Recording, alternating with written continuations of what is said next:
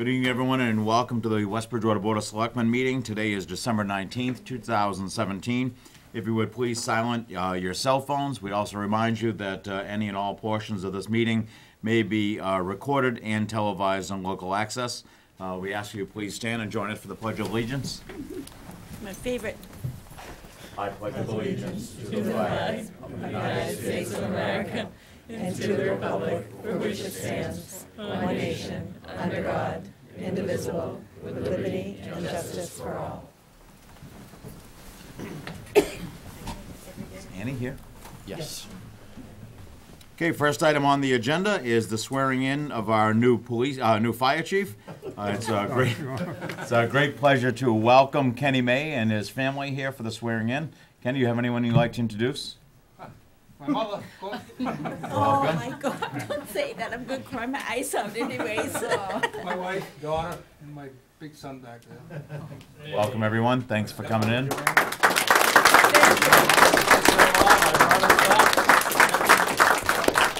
And I believe a few members of the fire department are here tonight? Yes, a few. All right, thank you everyone for coming. Is our town clerk here? Yep. Annie, you want to come up? Sure.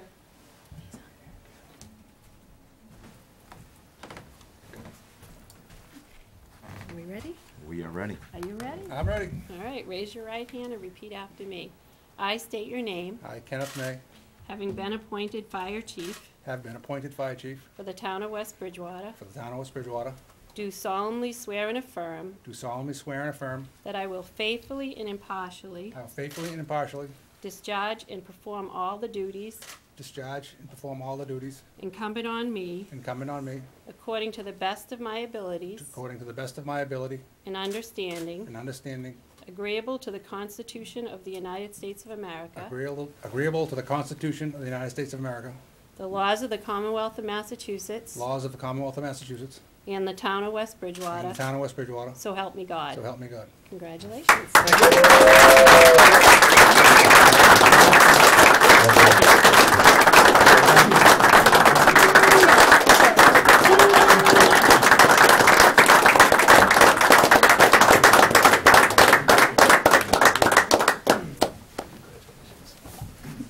You want to have more cookies and cake?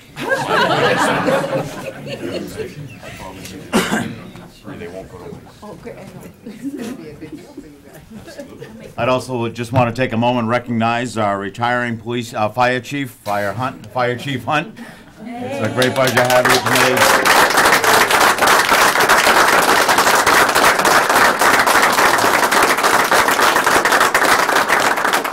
Chief, it's been a great pleasure working with you for many years.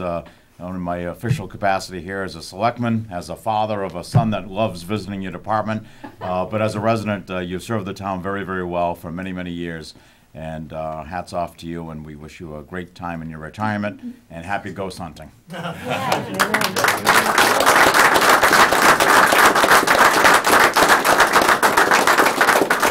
If I could, I'd like to ask for a 2-minute recess so we can get some photos with the new and retiring chief, and let anyone disembark that wishes not to stay here for our meeting. I have a motion. Do I have a second? Second.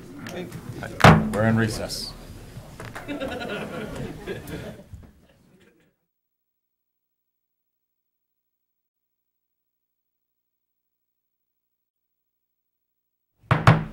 Okay, we are back in session. Next on the agenda is the medical marijuana host agreement. David? Yes.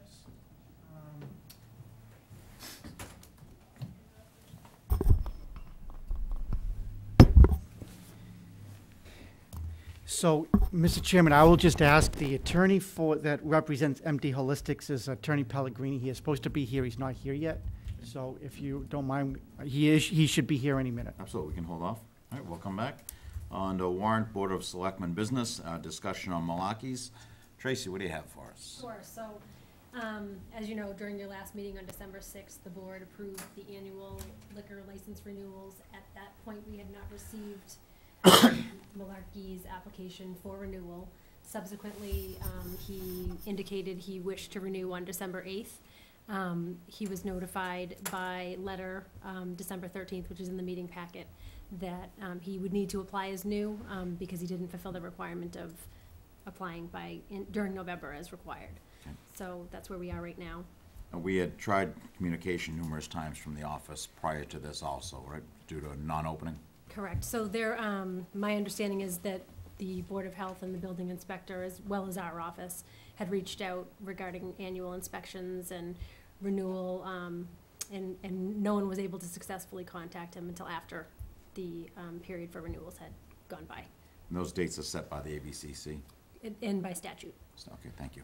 So now, he has applied for another license, is that correct? So so the license would be available as of January 1st. He could apply as a new applicant, as anyone can. Just for the board's awareness, we do have someone interested in the license, and they're scheduled for a public hearing on January 10th as well. As of right now, the license is considered active? It's considered, so it's with Mr. Buckley through the end of the year, at which time it will expire and become available on January 1st. All right. David, do you have anything? Not at this point. Mr. Buckley, welcome. Hi. You have anything you'd like to add? Yeah, I got sick for a while there, and that's why we were closed. I didn't realize that if you closed 3 days, that we had to notify you. That's on me. But it was a couple weeks. I know, I was in the I ended up with a lung infection that, I have asthma anyway. And so, like, I always get more sick than most people, but I didn't think anything of it. And finally I went to the hospital, and they told me if I had this weak infection, if I hadn't gone when I did, I mean, it was bad. So I was in the hospital for a while. So that's why we were, so I was the only one to open the place up every day. So that was, why we ended up, now I'm back and I'm ready to reopen and try to get this, back up and going the way we had it. The earliest we could even have a hearing if the application's in place and ready to be voted on would be when? If a full application, a full new, I'd say new, not a renewal application, was submitted to the office tomorrow by noon, it would literally have to be tomorrow by noon in order to make a public hearing date of January 10th. If not, the other application would be on for January 10th, and depending on how the board decided on that, there wouldn't be another public hearing available until the end of January. Okay, but when we receive it, because it's already a license holder, would that be faster because the ABCC doesn't turn them around overnight? So in terms of whether it would be quicker because he was a license holder, no, because it's not a renewal. It would be treated as a new application, and it would follow all of the timelines that any new applicant would follow. So January 10th would not be an opening day. That would be a hearing day. Correct. And then it would be that would start the clock Exactly. for ABCC. Correct. So, so if you were to apply as new, you would have to cease operations December 31st until the license was acted on. Okay. Is that gonna be a problem, you'll get that license in, only, By tomorrow, yeah, that's filled out, right? In all components, it would have to be complete, because it triggers a set of timelines in order to make the January 10th hearing happen. It would have to be absolutely complete. Everything would need to be in, so just so you understand I assume most of what was with his past application would be valid still. It's only been, 6 months? So there's additional steps that would need to be taken. He could probably pull a lot of the information from it. Right. But it would have to be completed as, Okay. but most of the information's there, just have to be rewritten, that, be rewritten, the forms would need to be, Have like the copies of the old one? you'd have to resubmit them, you'd have to have, re-sign everything and redate it. Right. Yeah, you can come to the office and get them, but this needs to, I mean, it's very time sensitive. It needs to be done tomorrow, right? It has to be in by tomorrow so that I can request the Do you have, notification. like in your office now? I could look online. Well, actually, a large chunk of the application you're gonna have to fill out is through the ABCC website. 'Cause really, we don't do any of it. I mean, it's just processed through us. We don't handle the license, actually. We just process it and send it on. So there's no way to just do this as a renewal? It's statutory. It's kind of out of the hands of the board at this point.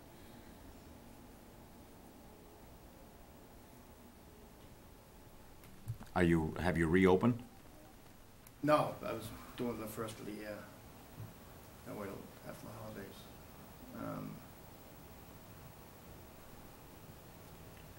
No, I mean, I put everything, my whole life savings into that place. We understand. I mean, you know, we're gonna do whatever we can do to make it happen. Well, if you can come in the office tomorrow, meet with Tracy, go over whatever has to be filled out tomorrow. And, it still requires 2 weeks posting, right? Between the time that we get the application and the hearing, yes, between posting it with the newspaper and What's the earliest, it's 2 weeks, for advertising, or? 2 weeks to get the advertisement to the paper and then have it posted with enough lead time before the For the hearing. meeting, okay. Board have anything? No, I know, like he said, he's put his life savings and everything else. I just hope that, I know this office, and I know Tracy, you do all you can, and you come in and see what we can do for you. And to that end, so a lot of people were trying to reach out to you unsuccessfully, so I just want to make sure we have all of your up-to-date contact information. So moving forward, we weren't having success in a variety of different ways, so if I can get your updated email, phone, and address so that we know that we've got the right stuff going to you. I think it would be wise. Do you know what time you'd be able to come in tomorrow? First thing in the morning, whatever. So I'm just saying, if we schedule the time now, I mean, we looked at this issue pretty closely because we wanted to try to do what we could on your behalf, but the statute and the regulation from ABCC is pretty clear, and if you were to violate that, you wouldn't survive any challenge. So, I mean, we have to follow the law. Come in first thing tomorrow morning, see I do believe it's going to require notification to abutters again. It will require So, notification to abutters. But, you know, we can get you at our first next meeting, which is January 10th. If the timeline allows, I don't think the board would be objective to having a special meeting, just to address that if we had to.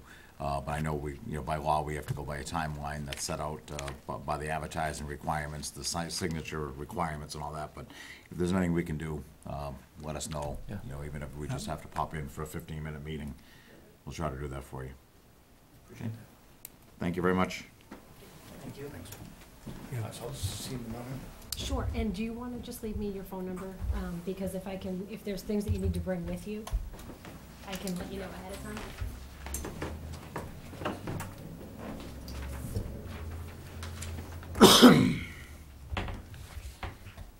How you doing? Pretty good. It's warming up again, I love it. It's only temporary. I know it's only temporary, temporary is Felt good though, right? It's good. Temporary's good, feels good. Well, that taking care of that, we'll move down on the agenda, act on Marion Leonard's resignation from the Housing Authority.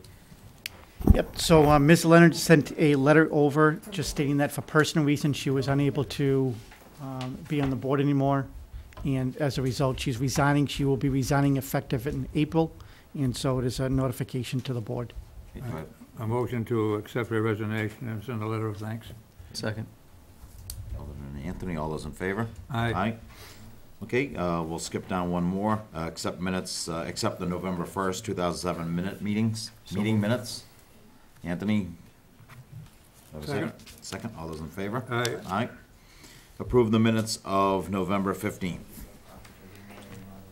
Move. Second. Alderman Anthony, all those in favor? Again, Aye. Aye.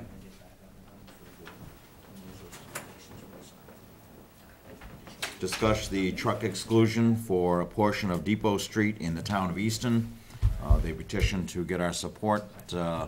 David? Yep, so let me call the map up because I think the map is important. There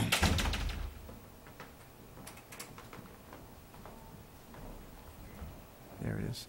So the map is on page, there we are. So the town of Easton is experiencing issues where if you look at the map, you'll see the red line represents Depot Street in Easton. And so vehicles are commercial vehicles are traveling from Depot Street eastbound, traveling across Depot Street, taking a left onto Turnpike, which comes into West Bridgewater, in order to be able to access the Route 123 interchange on Route 24. You'll see this next map. The reason that's an issue is because this next map indicates again where the red line is, is that crosses through a highly residential area in Easton, and then when it turns into West Bridgewater, it's really not an issue for us because it's going through an industrial area.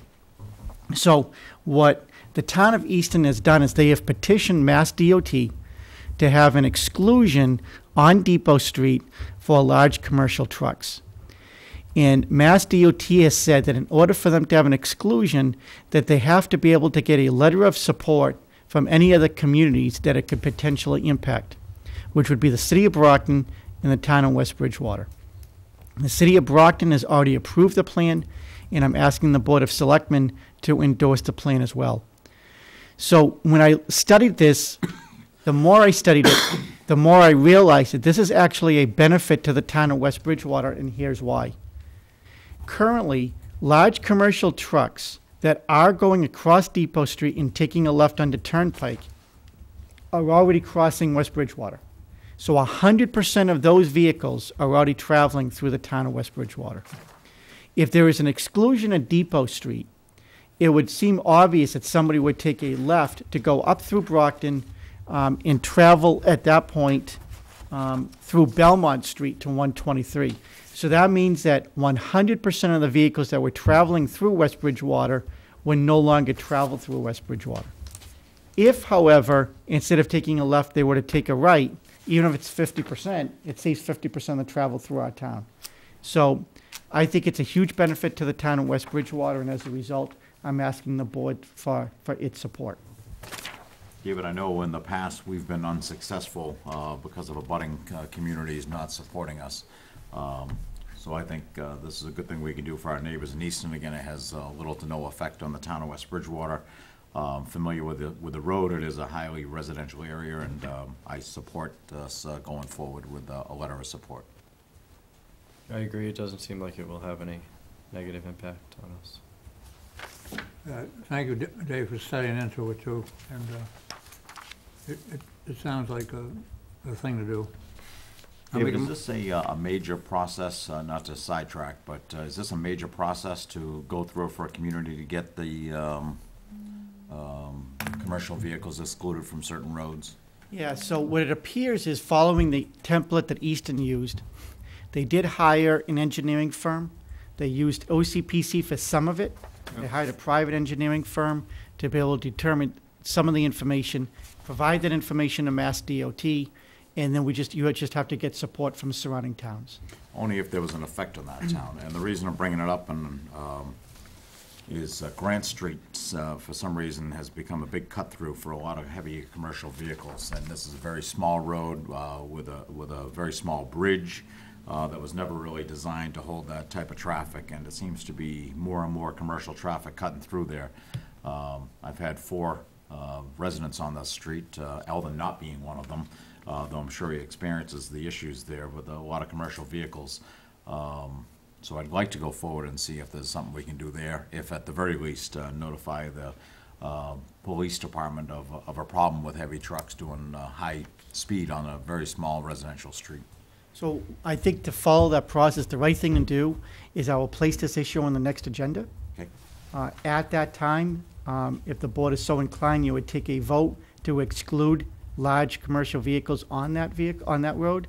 I would ask OCPC to do a formal traffic count, so we will have a percentage of large axle or multiple axle trucks that go across the road.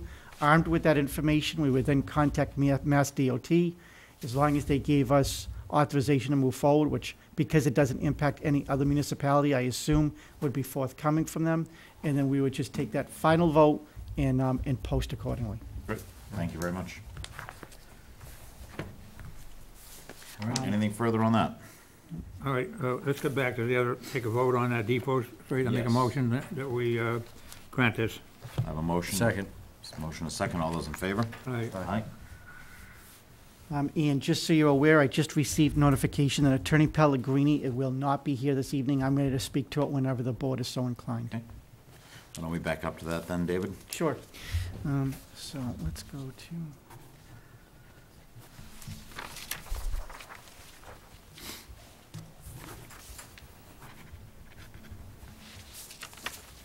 So on page 3 on your packet, you will see that there is a proposed agreement here between MDH Holistics, who is looking to operate a medical marijuana facility in the Plassey Masonry Building up on Maple Street.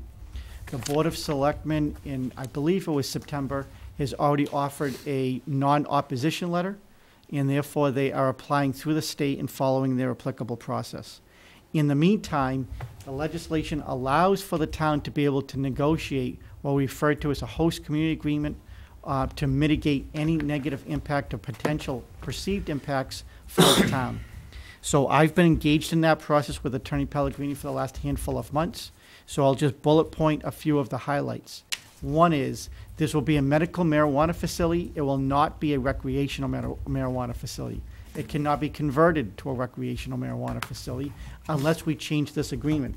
State law allows medical marijuana facilities to be able to convert at a later date if the local municipality allows it, and this agreement right now forbids them to be able to convert. Number two is that they will pay us $5,000 up front within X amount of days of them receiving their license through the state to reimburse us for any legal fees. Two, because they're a non-profit facility, they are not subject to taxation.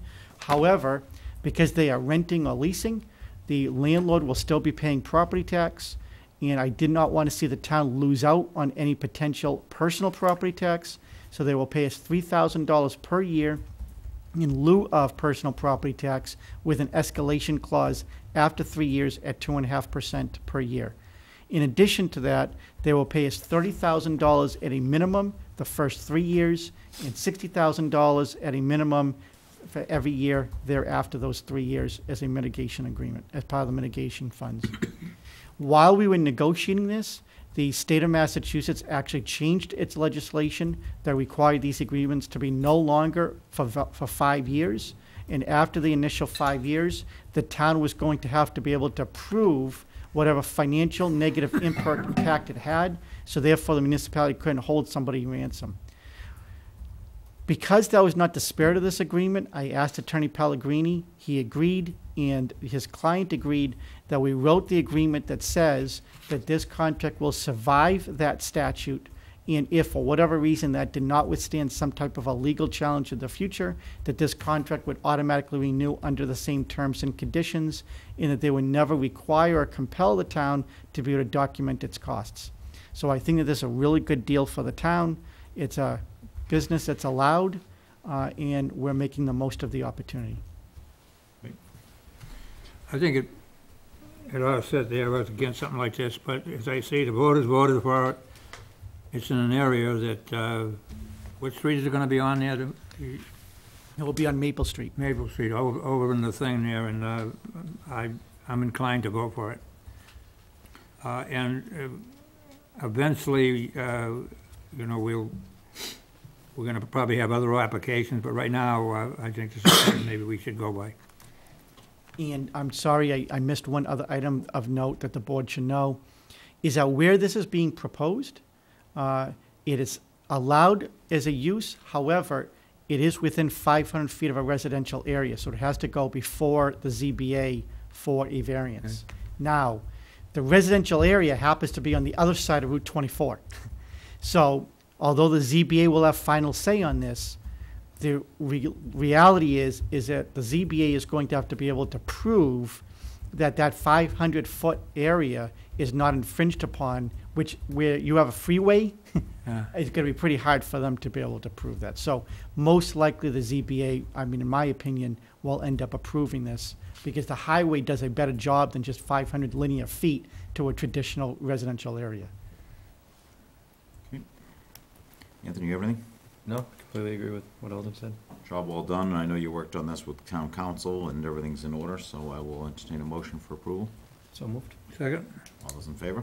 Aye. Aye. Thank you. Okay, annual license renewal. Tracy, how's your first year of licenses solo? It went well. Good. It went well. So basically, the licenses before you are all of the garage repair, common vic, class 1, 2, and 3, as well as 2 kind of miscellaneous pump and jump and transfer station. So overall, my recommendation is that the board renew all of these licenses, subject to just some closeout of some items that are in process prior to December 28th. So assuming we get everything, I would recommend approving them all. All right. I'll make a motion to approve them, as stated Second. by Tracy. Second. Any further questions? All those in favor? Aye. Thank you. And let's see, site plan review, 728 North Main Street.